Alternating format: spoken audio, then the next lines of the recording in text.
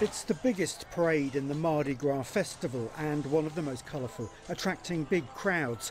But all eyes quickly turned away to a pickup truck, which, according to eyewitnesses, rushed by in a flash before ploughing into other vehicles. Families gathered on the roadside didn't stand a chance. Among those injured, children as young as 3 years old. It happened just a matter of seconds. We heard the impact and people were scattering. We suspect that subject was highly intoxicated. He is in custody. He is being investigated right now and is at our DWI office. An eyewitness said the driver seemed disorientated, possibly drunk, and didn't appear to realise what he'd done. The man has now been taken into police custody. The sense of shock and disbelief here only tempered by the realisation that this is unlikely to have been a terror-related incident. Russell Trott, BBC News.